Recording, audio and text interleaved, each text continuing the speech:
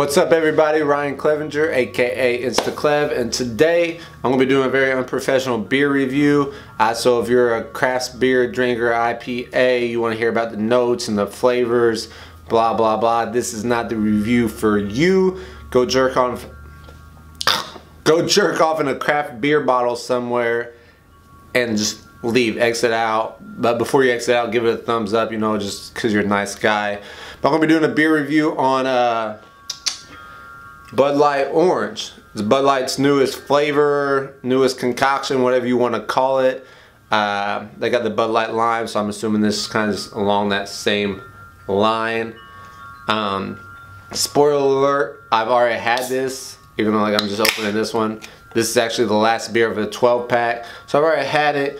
Obviously don't think it's the worst thing in the world because I'm drinking it, but also I'm a guy that doesn't leave any beer behind. So it probably doesn't say much for the beer. I'm just not gonna, like, one, I spent my own money on it, so I'm not gonna waste it. But as far as the review goes, what the fuck did I just say? But as far as the review goes, I just want to start out with the first thing. It's the first thing you see.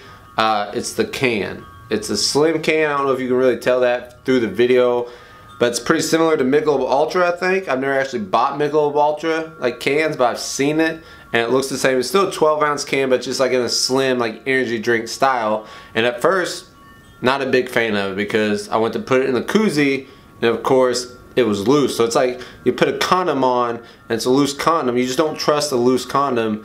And before any of you smart asses get in the comments and say something about a small penis, I have a very average penis, first off. And second off, it's the only analogy, it's like the first analogy that came to my head.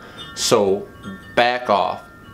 But it's just, I just didn't like that. Like, I want to have a koozie. I'm a koozie guy. And so that threw me off at first, but then I went to my buddy's house, and when I got out of my vehicle, I had one with me because I took a road soda with me because I'm irresponsible. But if a cop asked, I didn't have it on me. That never happened. But when I got out, he's like, "Oh man, at first I thought you had a beer with you, but obviously you don't." I'm like, "Actually, no, it is a beer." And he's like, "Oh, I thought it was like just like an energy drink." So I do like that aspect of like being incognito, inconspicuous. Like if you just have your hand over the Bud Light part, you just kind of have it covered up. It just looks like an orange Red Bull or something like that. And I just fucking rookie moved it and poured it all like all over my crotch. I had a little hole in my mouth there, hole in my lip. Like since I'm in the chair, it's like just puddling into my nutsack right now, which is great. But outside the can, oh, before I get to like the actual taste of it, Bud Light idea, just throw me a slim koozie in each 12 pack or 24 pack. You know, it'll be marketing for you if I have a Bud Light koozie or whoever has a Bud Light slim can koozie. Just an idea. If you guys do that, I'll take a 5% royalty. No big deal. Thank you. You're welcome. But as far as the taste goes, the best way I can describe it, that I've described it to my other friends that's asked about it, is that it's like if Bud Light and orange soda got drunk one night together and like hooked up, this would be the aftermath. Like it just really tastes like orange soda beer. Like it's not overly sweet. Like I was expecting it to be like a Blue Moon sock top type thing, like thick and sweet, and then after like one you're like, I'm good.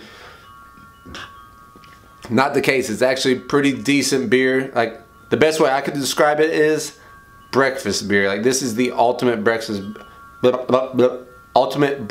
beer, I think. Like you got some bacon, some eggs, you're going to start a day of drinking, this would be a good beer. You got 7-12 tea time with the boys, good beer to start out if you're not a Bloody Mary person, because let's be honest, that's how you start out a day of golfing, is with a Bloody Mary. But I could see this as like a solid substitute. Or even if you just had like a hangover and you just kind of wanted to edge it off, perfect beer for it. Just get like a 12 pack, put it on the side of the fridge, you know, and like that's just your start of the day beer. Like you got day drinking coming up, you got a big day, Indianapolis 500, you're gonna get up and do it. Super Bowl, you know, the big events, the important events in your life, bar mitzvahs, your kid's circumcision, whatever that requires day drinking. I don't know if circumcisions do, but like I'm gonna be honest with you, like if I have a kid and my boys get circumcised, I'm gonna have to have a beer to get me through that, because I can just see that as being traumatizing. I'm back. But really, other than that, man, it's like really, I think it's just like the ultimate breakfast beer. It's not gonna be as sweet. So like when I heard of it, I thought it was gonna be sweet. It's really not that bad. So if you haven't had it, I recommend just trying to at least get a 6-pack if you can find one. All I could find was a 12-pack, but I have seen 6-packs like on other like videos. And so when you do go buy one, tell them Instaclev sent you, get 10% off.